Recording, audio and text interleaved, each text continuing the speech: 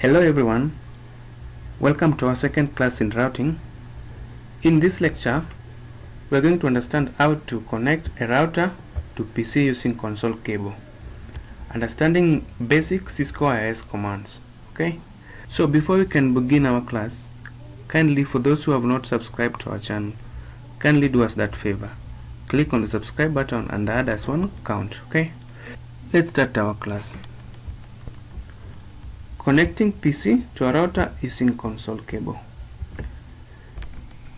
In the previous class of switching, we understood how we can connect a switch to PC using console cable and configure that switch from our PC, right? And we listed some of the requirements that are needed for this to happen. Under the requirements, we had hardware and software requirements. And hardware requirements, we need a PC, we need a router and a console cable. Under software requirements, we need either of these softwares, PuTTY, Terraterm or Secure CRT. These softwares basically are used to emulate the terminals. Okay, so this is our console cable. We have one end as a VGA connector and the other as RJ45 connector. So the VGA connector, basically we use it to connect to our PC, while the RJ45 to our router. So suppose we want to configure the router, the RJ45 connector will be inserted into a router, while the VGA connector will be inserted into the PC. Okay, and we will use one of these softwares, either PuTTY, Terraterm or Secure CRT, to configure the switch. Okay, to configure the router, we will obtain the router interface using either of these softwares. So these softwares are very important, and mostly we use PuTTY. Okay, we use PuTTY to obtain the router or the device interface in our PC so that we can configure that device from our PC using console cable. Okay, and guys, what's important here is to know how console cable looks like and which end is connected to each device. Okay, so you must know that the VGA end is connected to PC, while RJ45 end is connected to the router. Okay, and some PC don't have VGA port, so this one will not work. They will have to use USB VGA converter. Okay, because I believe no PC lacks USB port, so they will use USB VGA converter. Suppose your PC doesn't have a VGA port. Okay, and guys, I'm going to show you this in our practicals, so don't worry about anything. Okay, and the next thing is basic iOS commands. So we're going to understand how to move from user exec mode to privilege exec mode, and to move from privilege exec mode to configuration mode. Alright guys, these parameters or these domains, we have already covered them in our switching class.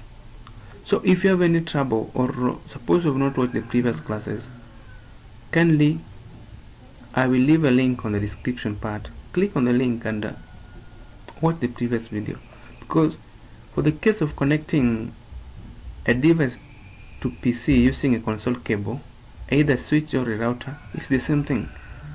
We require the same things like these softwares and a PC and a console cable. Okay, so let's go to our practicals.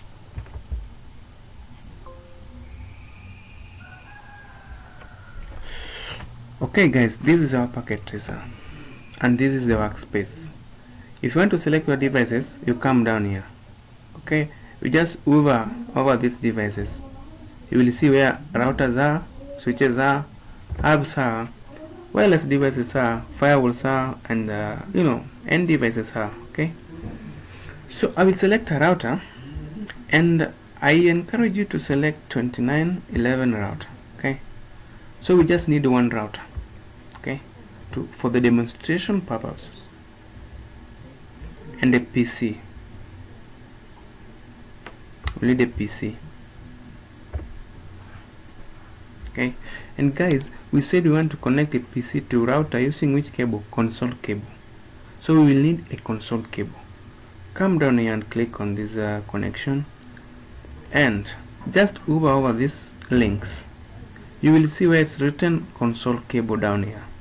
If you hover over something, you will see its name is written down here. Okay, so if you hover over this one, its name is written console. So I'll just choose console and come and click on the PC. For the case of connecting PC to router using console cable, which interface do we use? We use RS232. Okay, so just click on RS232, then you come to the router, click on the router, and which port now do we use? We said console port, it's here, click on it.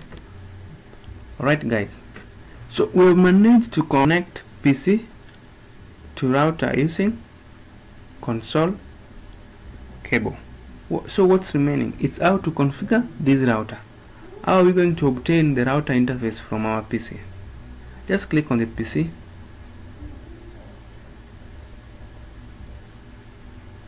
and then come to where it's written desktop, click on the desktop.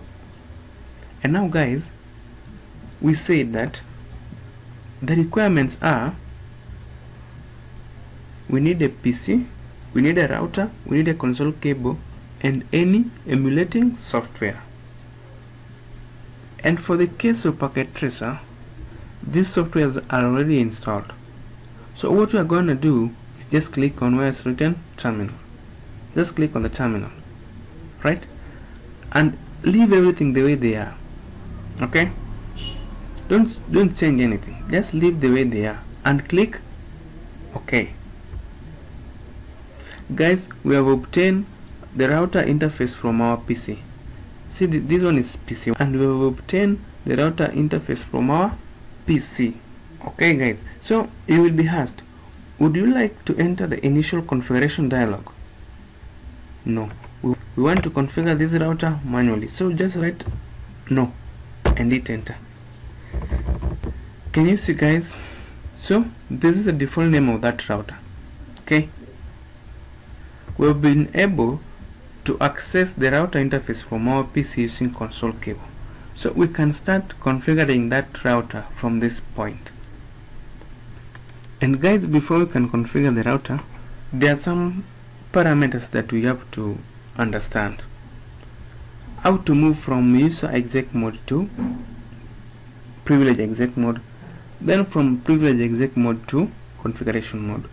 Remember, by default, these devices are in user exec mode. Under user exec mode, no configuration can take place. Okay, and you cannot configure the router when it's in user exec mode. This is user exec mode, a router with greater sign. So what about if you want to move from the user exec mode to privilege exec mode, where we can configure few parameters or display some few parameters? So we use which command? Enable. Okay, enable. Okay, just like that. Have you seen a change? A router with the greater sign has changed to a router with shine, meaning now this is privilege exec mode. This was user exec mode, and we used which command to move from user exec mode to privilege exec mode? We used enable, or you simply just type en. Okay, and what about if you want to exit from privilege exec mode back to user exec mode? We use which command? Exit, like this. and hit enter. Have you seen? We are back to a router with greater sign. So guys, let's move back to privilege exec mode again. Enable, en or enable is the same thing. Then we want to move from privilege exec mode to configuration mode. Which command do we use? We use a command that's called configure terminal.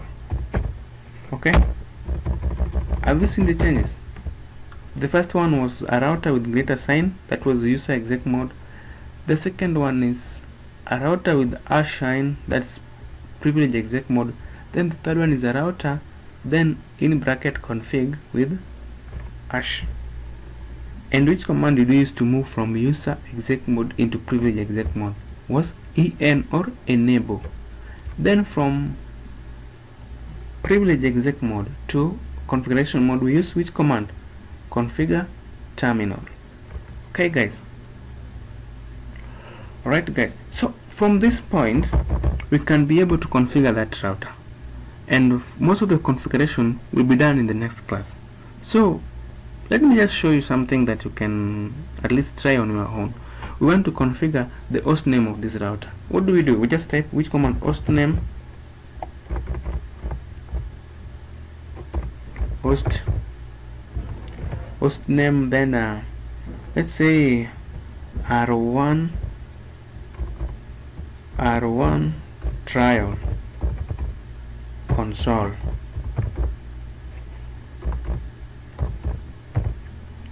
Okay guys, have you seen the change?